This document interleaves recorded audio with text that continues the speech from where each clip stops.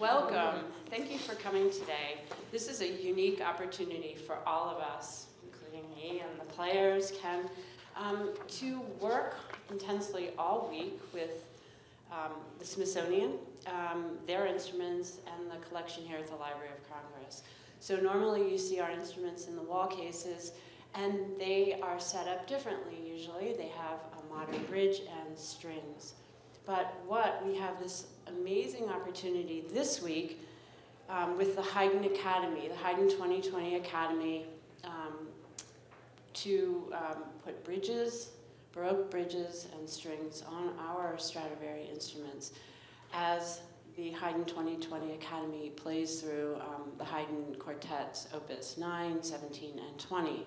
So this week-long event has been a collaboration between the Library of Congress, the Smithsonian, the Hungarian National Library, the Hungarian Embassy, Cornell University, and Henry Verlag, the publishers.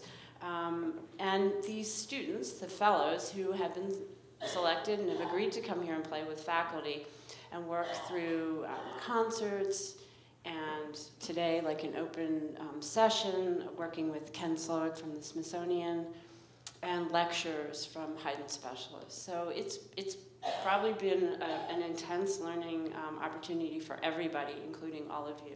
So I'm going to pass this over to Ken from the Smithsonian, Ken Slowik. Thanks, Carolyn, and thanks to the library for collaborating with us here. We did a project about, you know how it is, as you get older, these things recede. You can't really tell, but maybe 15 or 20 years ago, when we had another opportunity made possible by another grant to do a quartet workshop with the Juilliard Quartet and the Axelrod Quartet, our resident quartet at the museum, and about 20 students from all over. In that case, they were organized as quartets at their relative schools, and then they came here to get some coaching. But we didn't really have the same opportunity of playing all the instruments. This time, the groups are not pre-formed because that would prevent the kind of coaching from the inside that our four coaches are doing. But it is a wonderful shared opportunity, and I'm so grateful to Carolyn, to whom I brought this idea in the first place, that she was willing to go along with it. So today we're going to be working through the Haydn Opus 20 number 2 quartet, we being Jacob Ashworth and Yvonne Smith and Carmen Johnson-Pajaro, using the Strads, and sometime during the middle of this we might switch the violins so they each get a chance to play. One thing that's really interesting is that the same violin in different hands can sound quite different. And I think we found that in this week. Not only, as Carolyn mentioned, not only are people playing these instruments, but the Smithsonian set of Strads and the Smithsonian set of Amatis, and another set of 18th century Italian instruments that have never been altered. It's also at the Smithsonian. So we've got a lot of opportunities for people to explore the sonic worlds. And for me, it's very interesting to see some people who just kind of hone in on one instrument that really feels right. It's not the other instruments aren't great, but just that marriage is so much nicer. So enough talk, let's get some music. Actually, I should introduce the instruments too. We have here the Beth Stradivari from 1704, violin, and the Castlebarco from 1699. And these two violinists you might see switch about halfway through so they can each have a try at the two instruments. Ken is playing our Castlebarco cello from 1697. And the viola that we are playing today is our 1690 Tuscan Medici, which is on loan to us from the Tuscan Corporation. So let's go back to the top and play it over.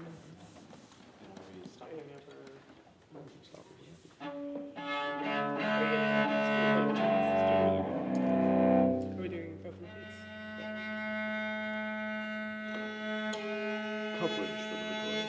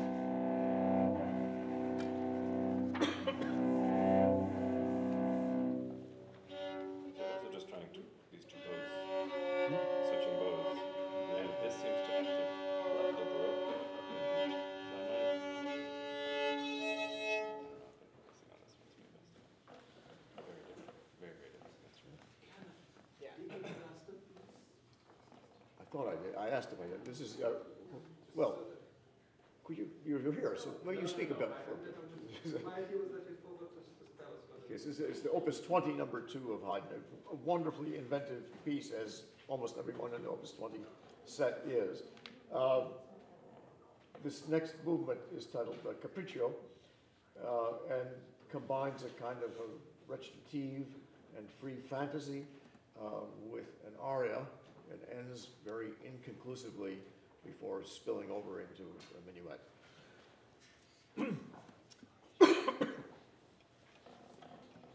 This chair. Just a quick time, sorry. We took our keys.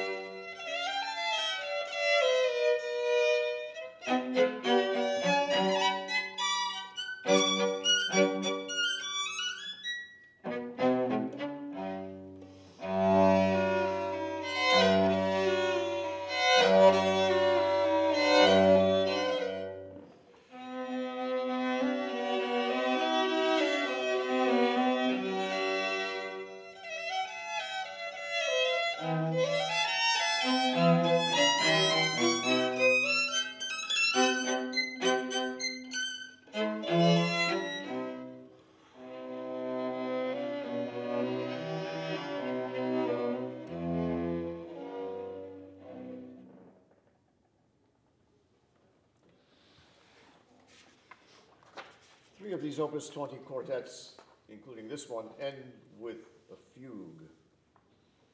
This one in 4 subjects, or 1 subject and 3 counter subjects.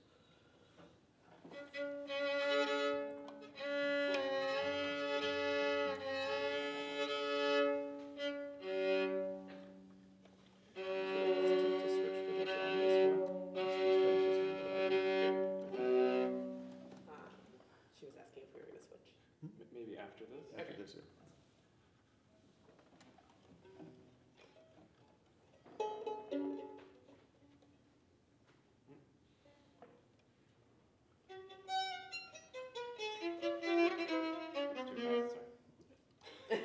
That's too fast, sorry.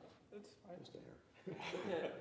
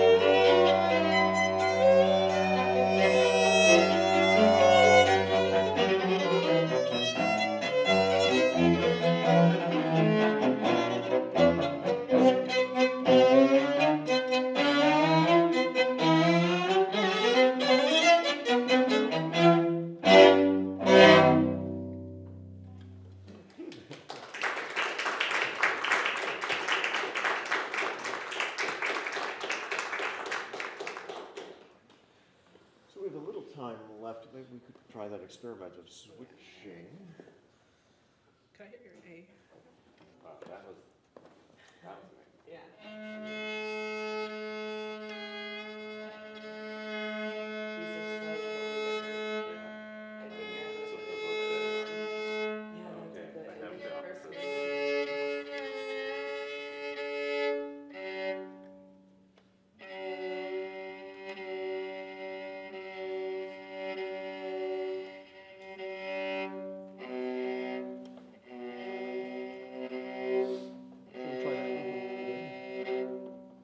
The future. Yeah, let's try the Yeah. three again. Was slightly faster because I went too slow after I went too fast.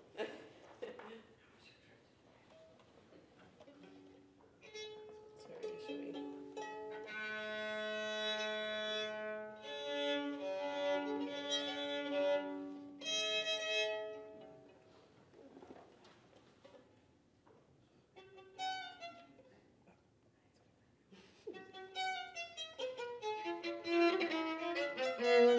I'm not finding the thing.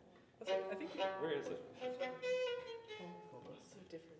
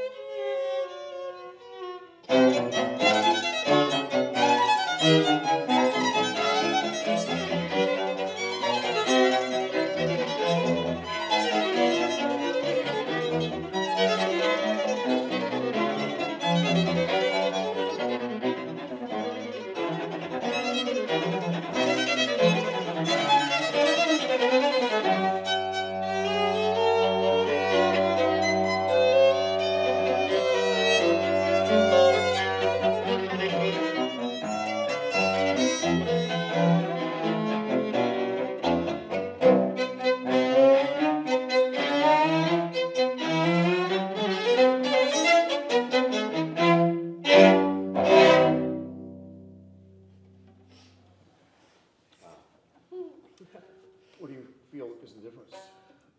That one is extremely good at playing very, very quiet and really, really clear. Yeah. This one, though, has a lot more colors in the quiet. Yeah. So there's a little more texture to the sound when it's quiet, but that one has this incredible ease. Yeah, that's what I was going to say. It's It just a lot easier to play, but that one's a little more rolling. This is a great movement to do on it. I mean, playing sotto voce like that for so long and finding many different things to do is a real test of an instrument. Not to mention the player.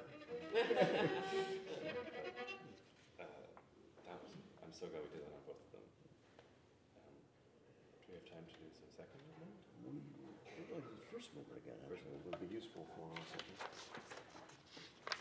And maybe a few minutes.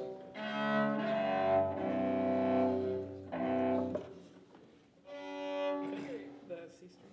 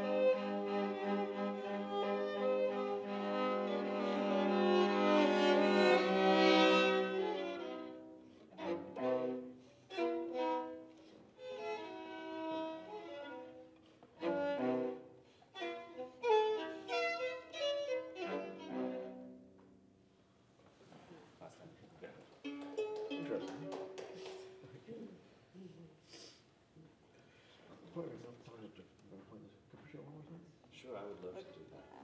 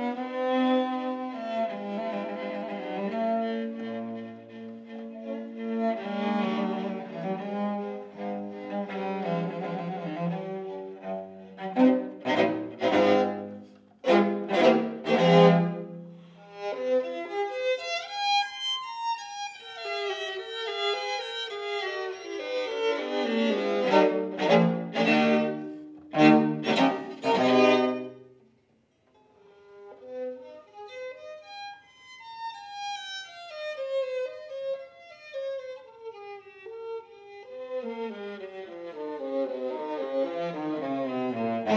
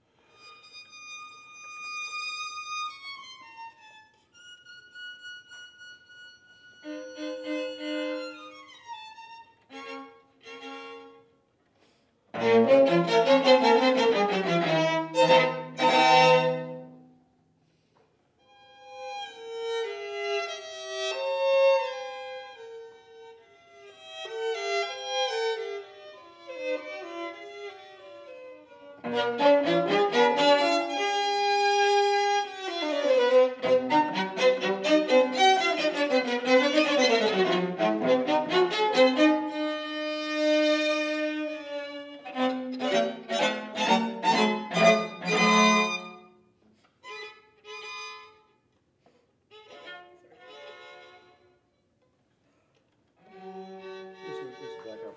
Yeah, yeah. Put up. Sorry, wait. 24?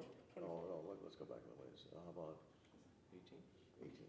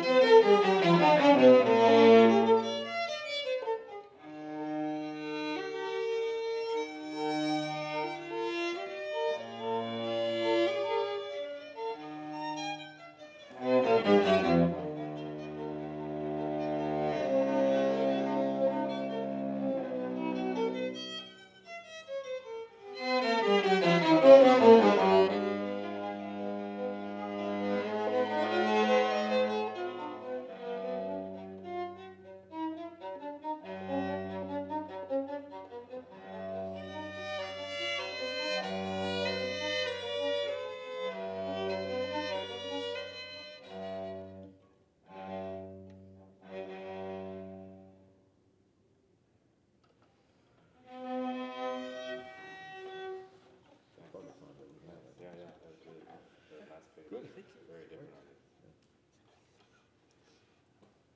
Good.